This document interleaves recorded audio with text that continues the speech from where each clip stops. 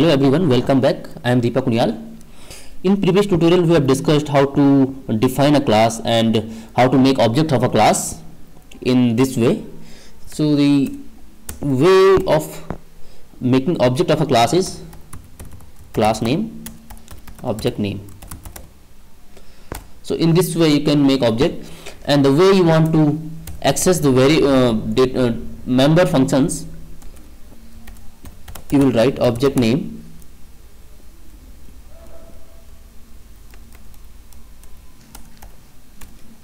dot method. So one thing we have studied in last lecture is all the data members or all the method should be public.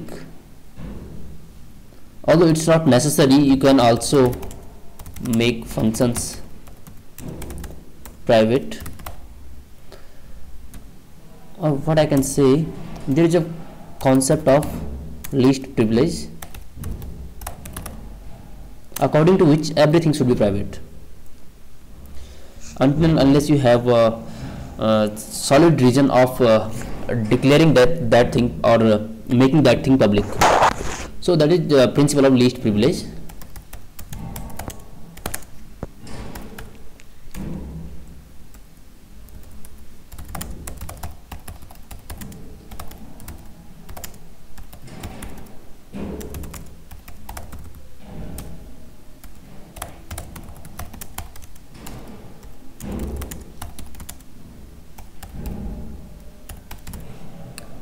So here we have seen that we are not able to access age variables as this member is private.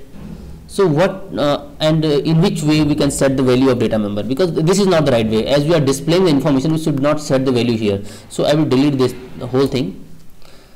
And what we can do, C++ provides us a way to set the data members. So how I am going to set the value? I will declare a function set age. The name is easy to remember as we are setting age. So and it is also convention to make the function like this. As we have data member age, so we are setting age. If you want to access the value of this this data member, I will write get age. But this should not be void, because we are returning some value here, and that value is a integer. What I am going to do, I will make this return type is integer. And if I want to set value, I have multiple ways to setting a value. What I can do, I can set the value like this, age is 20, and then I can display the information. Let me run this program first. And we get age equal to, it's a garbage value. I think I have made some mistake somewhere. Let me go back and see. Okay, I have not called this set age function, so it doesn't get called automatically.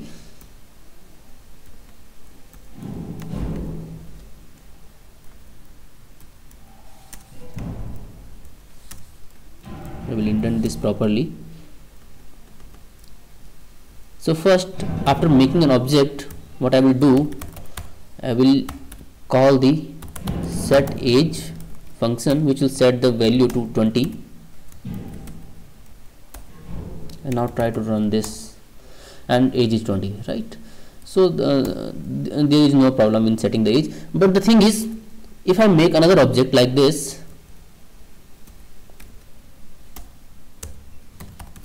student second, and if I do student 2 dot set age, and then I display the information for student 2 dot display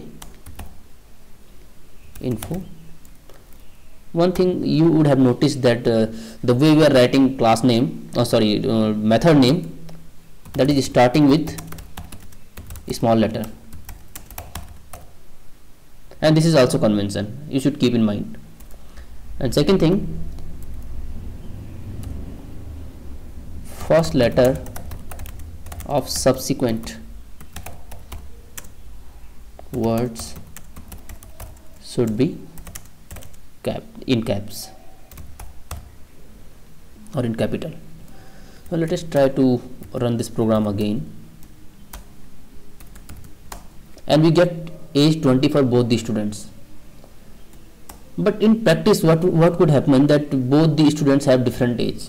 So we would like to set some age which is passed or which is given by the user. So what I can do, I can pass the age. Let us suppose student 2 is 25 years old and student 1 is 20 years old. As I am passing the value in this function, there should be some parameters that accept this value. So it should be, let us suppose it is a, and I can set it like this, int a or age equal to a. In this way, the value of this age variable will be set, and I can try to run this program, and you can see student age is 25 and student age is 20. So we have set the value on our conditions. As we are passing the value, that value will be set. But there is some problem here.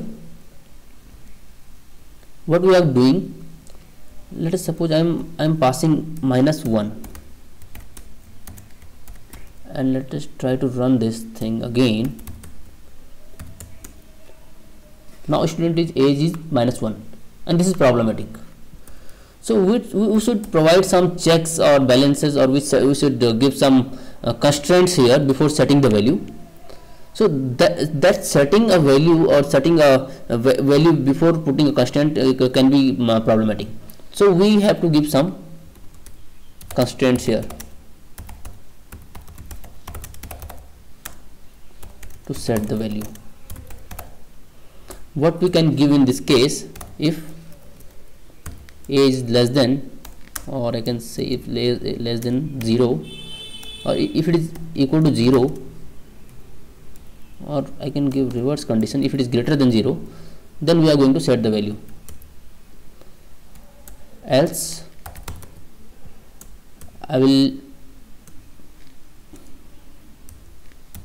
print a message invalid age.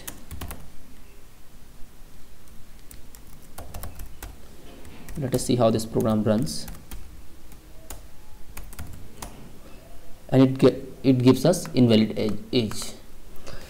This is setting garbage value, as the value is not set there, or we can set it after. If it's invalid, we can always set it to 0 or some other value. So these things we will be discussing in further lectures, but the important thing is functions are very helpful, and functions should be used to access any data members. Or one thing we missed here, to understand the get age. To get age, as you do not want, maybe display information can use multiple things, like it can display age or number, or age or name, or any other detail of the student, but we do not want to do that. What we want only student's age. So in which way I can do that?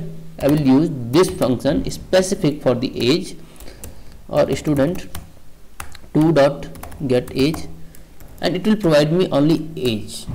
We do not want to get more data from there.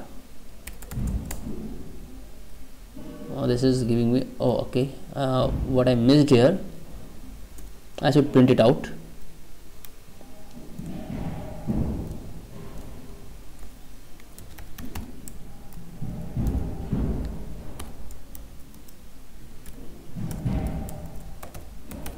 So first student's age will be